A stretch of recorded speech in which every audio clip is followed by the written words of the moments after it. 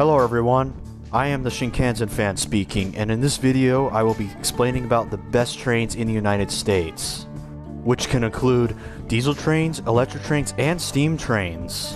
Alright, I am heading straight into my opinions so far about what are the best trains. So the first one I'll be explaining is the Pacific Surfliner, or formerly known as the Amtrak Surfliner. It is the most scenic route on the West Coast. And also, it's one of the most popular as well, carrying roughly over 1 million passengers every year. It's surprising of how popular it is, too, because of Comic-Con and the San Diego Padres when days are very busy, when train consists are very long, when 1 or 2 locomotives are on each end. But when weekdays roll by, usually the train only has 6 cars, with only the 1 remaining locomotive and a cab car. Here are some really good examples of this train. This is a northbound train from San Diego, arriving at Fullerton. This was the time I was rail fanning with SoCal Train Fan and with this other rail fanning group. However, in 2018, the F-59 PHIs were replaced by the SC-44 Charger locomotives. It's sad to see them go, although they are serving well in other railways. Who knows what will replace the Siemens Charger locomotives next, but so far, the F-59 PHIs will never be forgotten by rail fans. Alright, now moving on to the second most best train in the USA. The Southern Pacific Daylight GS-4 Class 4449. It is a 484 steam locomotive that usually is operated up north for steam excursions in the Northwest USA. The locomotive is usually kept inside of an engine facility on 2250 SE Water Avenue in Portland, Oregon. If I am especially right on that. It is the only surviving locomotive in the United States.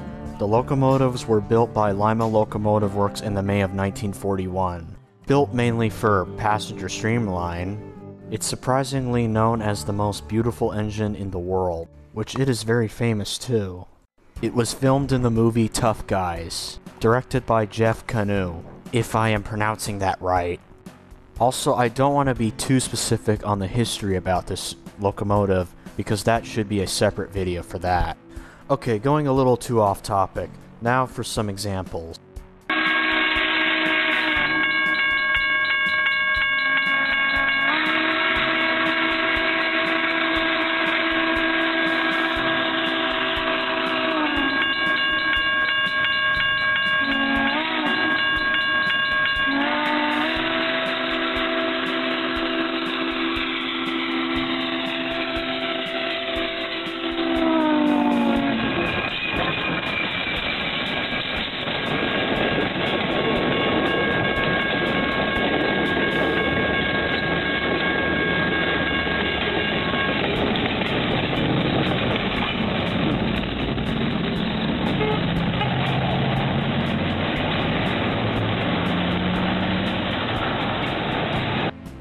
Alright, moving on to the next third best train in America, the Norfolk Western J-Class 611 locomotive.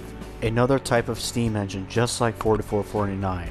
The locomotives were built to run on the N&W main line between Norfolk, Virginia and Cincinnati, Ohio, pulling the Powhatan Arrow, the Poconots, and the Cavalier passenger trains, as well as ferrying the Southern Railways, the Birmingham Special, the Pelican, and the Tennessean between Monroe, Virginia. In 1962, the engine has been restored twice, once as part of the Norfolk Southern Railway's steam program, and again as part of the VMT's Fire Up 611 campaign. Those were some included sources from Wikipedia, which might not sound that accurate, but I was just only including some facts. Okay, here are some examples of a video.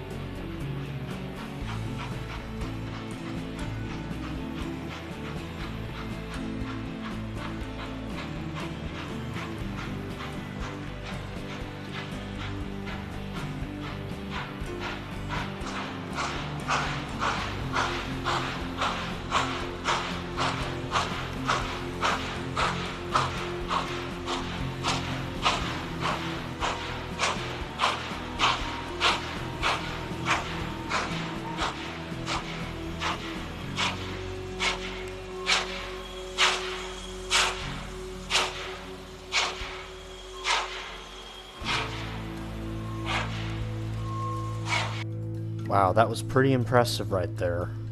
Alright, moving on to the fourth best train in America, the Grand Canyon Railway.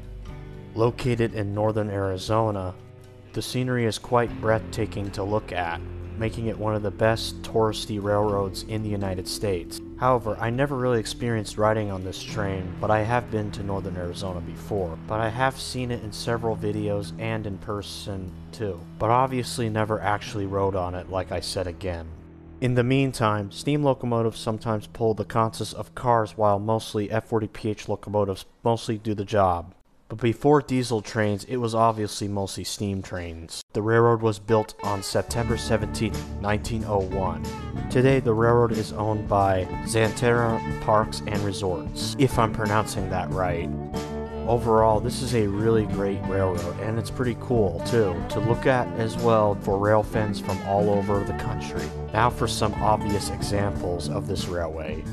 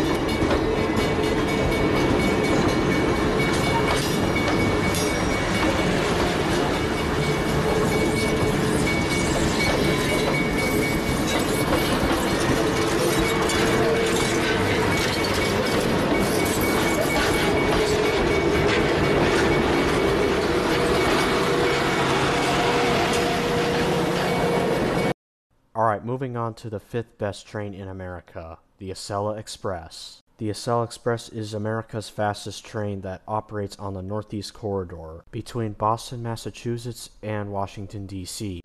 It is the only operating high-speed train in America compared to Europe and Asia's other high-speed trains. The Acela started operations on December 11, 2000. The train carried more than 3.4 million passengers in fiscal year 2016. The high-speed network along the Northeast Corridor route consists of 16 intermediate stops, including Providence, Baltimore, Philadelphia, and New York City. However, the Acela Express will sadly be replaced with a newer high-speed train coming into the 2020s, which is the next generation of the Acela train. I will show some really good examples of this amazing iconic high-speed train in America.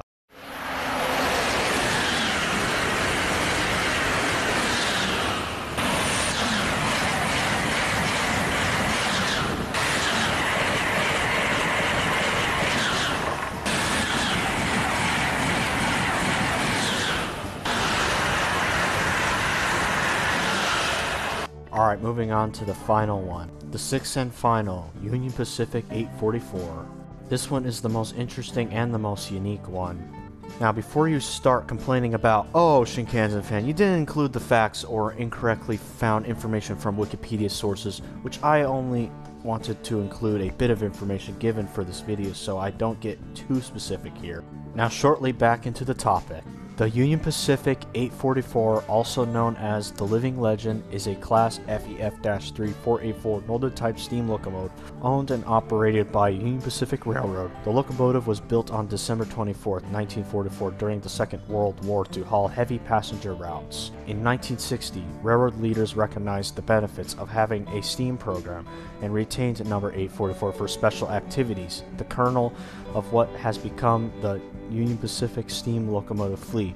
Today it is one of UP's oldest service locomotives and the only steam locomotive owned by a North American Class 1 railroad that has never been retired.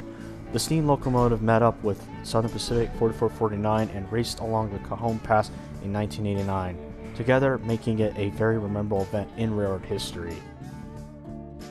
Now to grab one final example of this train.